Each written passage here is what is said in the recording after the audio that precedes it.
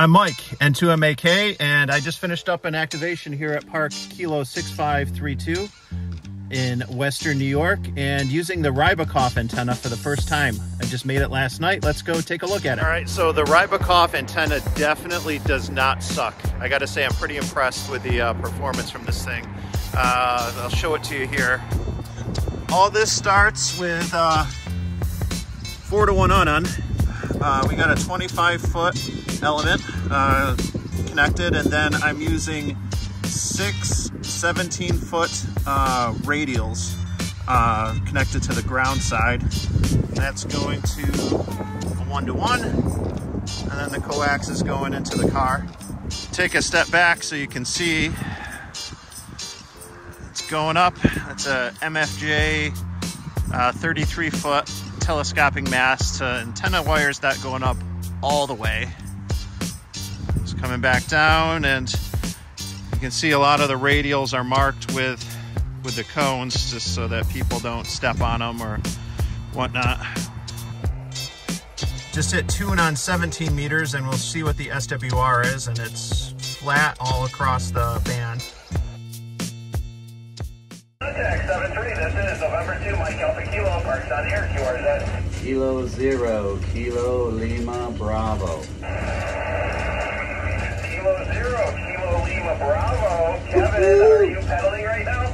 Roger, roger. You're about a 5'7", 57, over. Roger, roger. I got you a 5'5" here in Western New York. I am running full power, 100 watts. I'm testing out a new Rybakov vertical that I built, but I'll turn it down and we can see how low it goes if you want to.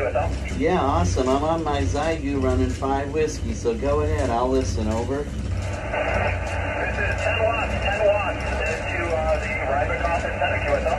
5'4", great audio and signal. Keep going, over. Okay, 5 watts for November 2, Mike Alpha Kilo, QSL, Kevin. 5'3", good audio and signal. Go again. Okay, this is 1% on the 7300, QSL, Kevin. You bet, still a 5'3" with good audio. Copied every word, over.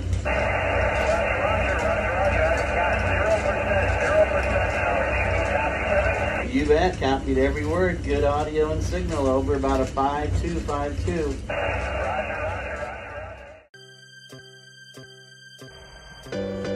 Quick look at 15 meters. The SWR, again, pretty clear all across the band. No problem with the tuner.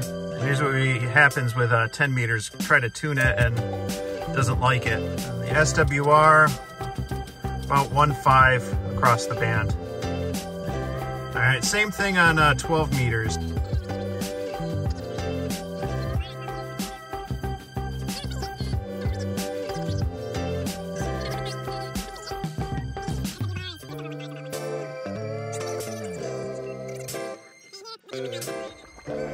Go into the settings, and we'll put this in the emergency mode and see after it restarts if the emergency tuner can deal with it. So we're in emergency mode. You can see the E up there, and let's hit the tuner. All right, and we'll check the SWR.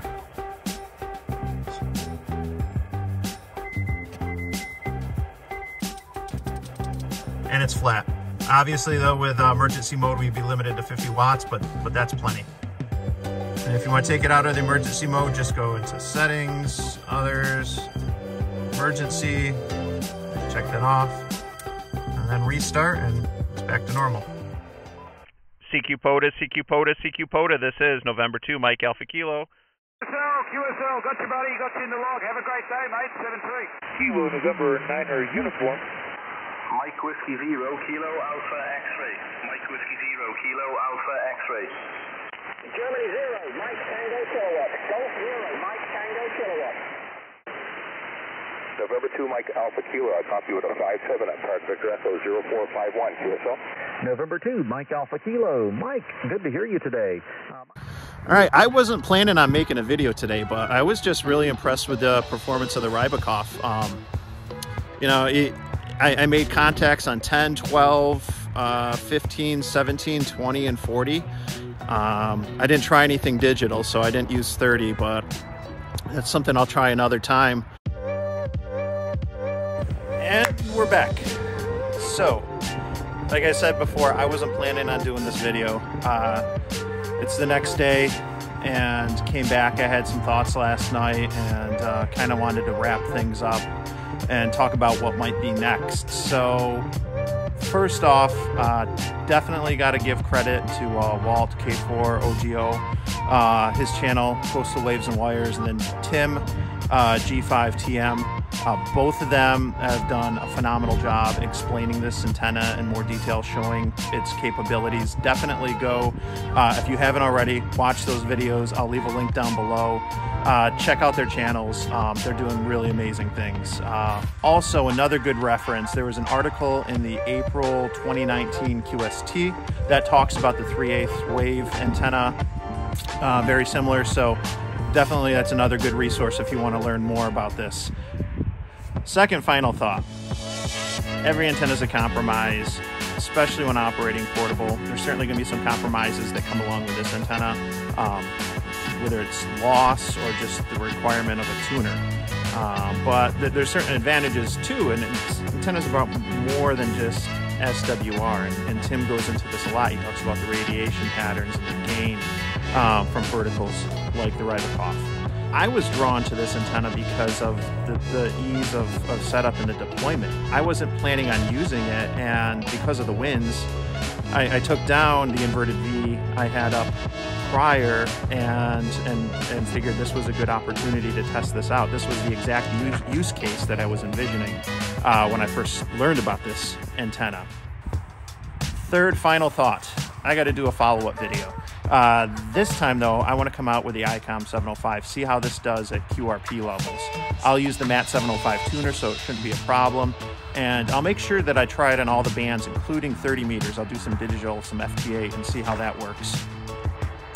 I'll also bring out the Nano VNA and I'll get some SWR readings and see what this thing looks like on each of the bands without a tuner.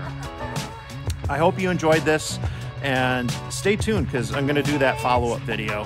And if you got comments or questions, leave them down below. Make sure to click like and subscribe to the channel. I'd appreciate it. Thanks for watching. 7-3. I'm Mike, N2, MAK. I want to come out with the ICOM 705 next time, and